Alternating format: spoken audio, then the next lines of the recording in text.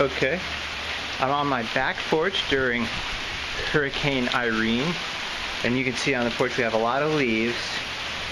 There's no real major branches are down or anything like that.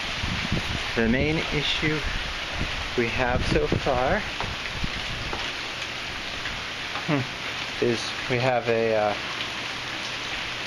basically a huge puddle. I think we used to get puddles here when there were drainage issues, but we fixed all the gutters and stuff.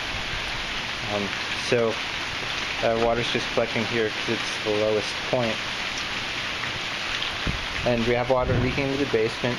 We're using this bag of mulch, hopefully as a